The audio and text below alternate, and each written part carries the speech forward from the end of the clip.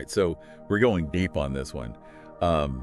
The premiere of Rust, finally, 3 years after, well, yeah, a lot to unpack there. the shooting on set, the death of Halyna Hutchins, the legal battles, all of it. I mean, you've all been following along. Right. And then they choose to premiere it at Camerimage, Yeah. a whole film festival dedicated to, like, the art of cinematography. Couldn't be more loaded, could it? Talk about a direct tribute, right? Yeah. To Hutchins and her work. Absolutely. Very deliberate. In fact, they opened the premiere with a moment of silence for Hutchins. Wow. Set the tone right away, you know.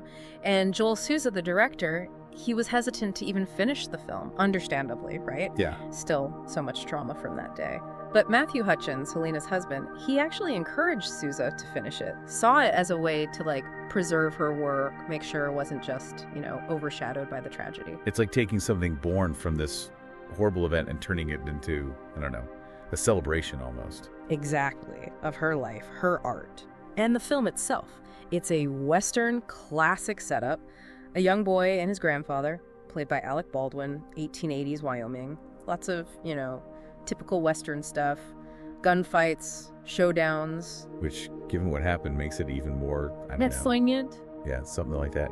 And then there's Bianca Klein, the cinematographer who stepped in to finish it. Oh, Klein, yeah. She described working on it as this, like, dance duet with Hutchins across time and circumstance. That's a good way to put it. Klein studied all the existing footage so carefully, you know, trying to get Hutchins' visual style down. Mhm. She even used some of the same techniques. Hutchins loved playing with light and shadow. You can see that in the film. It's got this haunting quality almost. Interesting. But can you imagine the pressure taking on a project like that? Oh, absolutely. With all the scrutiny, carrying the weight of someone else's vision. Yeah, and weaving it into your own, too.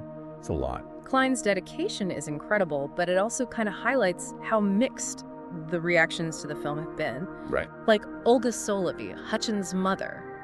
She boycotted the premiere, accused Baldwin of not taking responsibility for what happened. Yeah, I read about that. Makes you realize, for some people, it's still so raw, you know, and justice feels, I don't know, very far off. Yeah. But then you have people like Rachel Mason, a filmmaker who was friends with Hutchins. Mhm. She praised the whole cast and crew for their courage in finishing the film, saw it as an act of love, a testament to their commitment to Hutchins. It's fascinating, right? How two people can have such different, even opposing views. Totally. It shows how complex grief is, how differently we all process trauma, Yeah. especially when it's so public, you know, tied up with legal battles and everything. Speaking of which, those legal battles are still going on, right? Right. The involuntary manslaughter charge against Baldwin, that was dismissed because of, like, errors with the prosecution. Yeah. But Hutchins' family still has civil lawsuits pending. It feels like this film has become so much bigger than just a movie. You know? It's a symbol, for sure. A life cut short, the risks of filmmaking. But it also forces us to ask, like, who's accountable? How do we make things safer on set? That line between art and, well, protecting people. Yeah, it's not always clear-cut. So what I'm seeing is Rust has really sparked a bigger conversation in the industry, hasn't it? Definitely. Filmmakers, studios, unions, they're all reevaluating safety protocols, wondering if what they're doing is enough. It's a wake-up call. In a way, yeah. There's more awareness now, I think, that no creative vision should cost a life. So in the end, Rust might be less about the actual story it tells and more about what it makes us think about. Its legacy, yeah. Could be the changes it inspires. More responsibility, more safety. Okay, so let's wrap this up. Rust, a film completely intertwined with tragedy.